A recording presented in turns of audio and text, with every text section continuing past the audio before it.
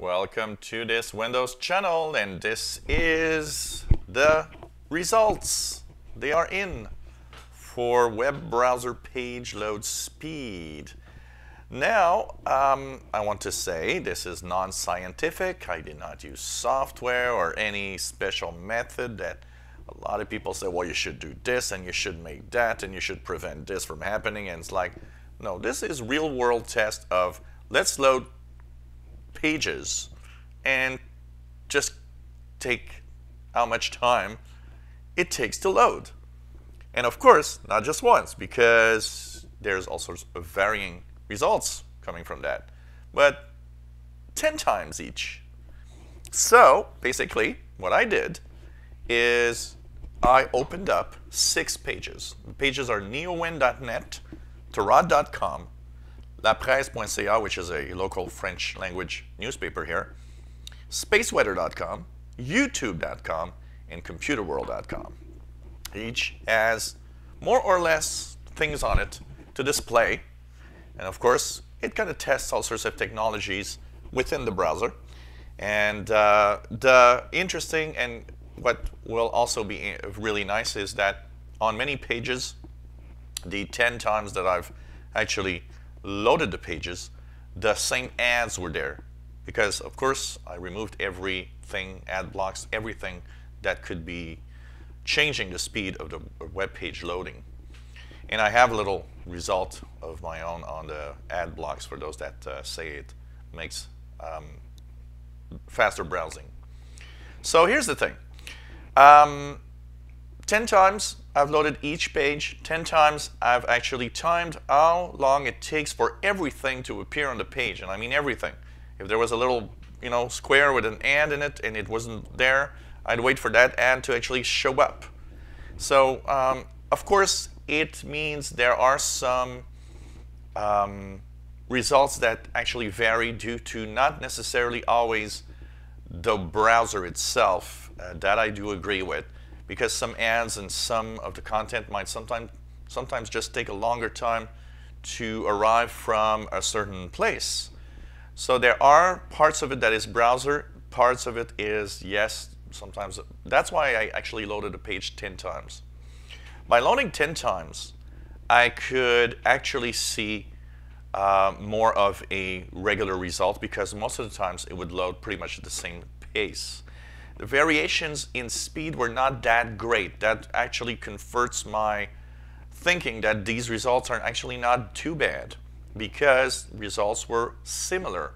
And if I had a page load that was really, really long because of one ad that wouldn't show up, I would restart. So sometimes I do the test 12, 13, 14 times on the browser, because I knew that, okay, the problem here is not the browser, it's the ad network that has to deliver the ad that has a problem. So I would not count these, so not to kind of, change the results. So it gave me results that, are relatively similar on each page and each browser. So that means if I loaded 10 times a page on Edge, well, that page would pretty much load always close to the same speed, with a variation of more or less 1 second most of the time. So what are the results, and what's the fastest browser around? What's the slowest browser? Well, the results are going to be very interesting because of the new Firefox Quantum browser that says it's the fastest around. And I'll have my own personal observations on that. When you see the results, you are going to do, really? That's what I have, and of course, like I said, non-scientific. Here are the results. Fastest browser, Opera, with an average of 3.2 seconds loading speed for all of the pages that I've tested. Second, not very far behind, Microsoft Edge, with an average of 3.7 seconds of loading speed. Third, Google Chrome. It averaged 4.2 seconds. And yesterday when I did my review, I said, wow, the pages seem to load fast. Firefox Quantum, average 5 seconds, is the slowest of all the browsers. Now, you're going to say, how can that be? I really think Firefox loads page faster. Here's the trick. because I was extremely interested in the fact that how can it seem faster but still be slower? And it's all in the details of how the pages appear. Firefox Quantum will actually start by the content, and some browsers sometimes, when the content is not fully loaded, when everything's not fully loaded, there's kind of a hang there until the page is fully there.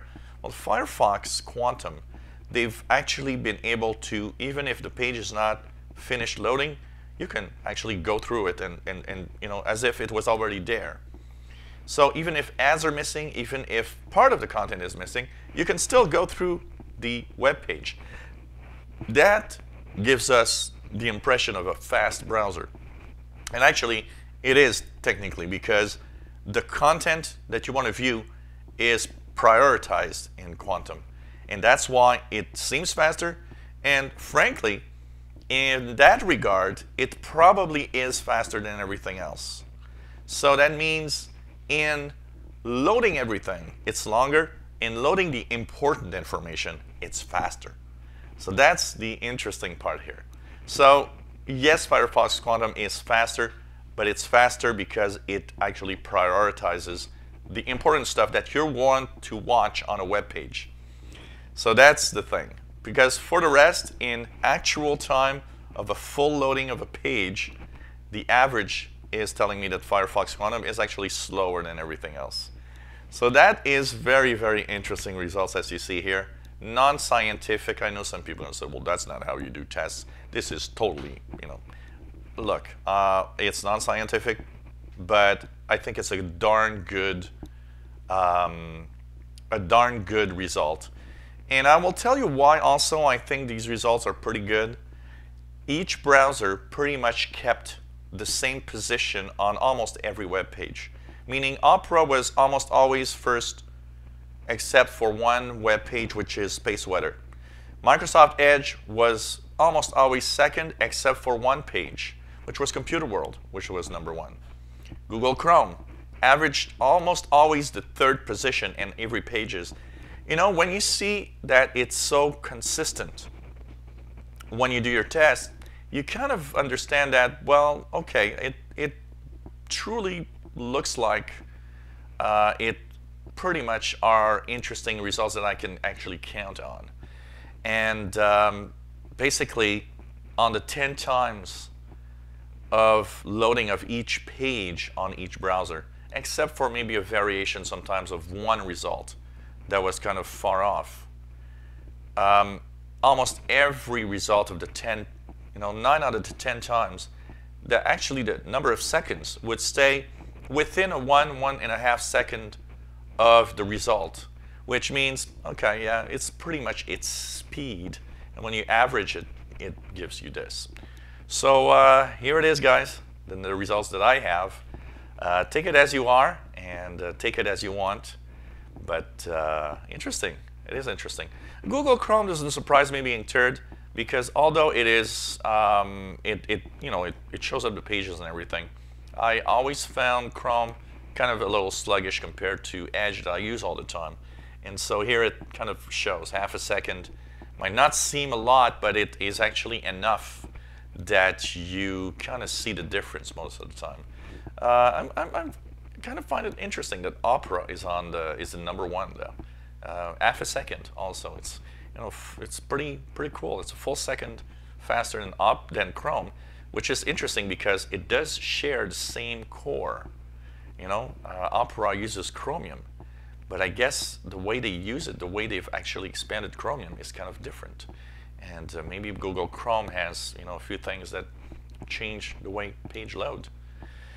So these are the results. Hope you enjoyed this. It took me all afternoon to do this. Watching streaming some stuff on the internet, and basically, loading web pages and looking at what time it takes and so on.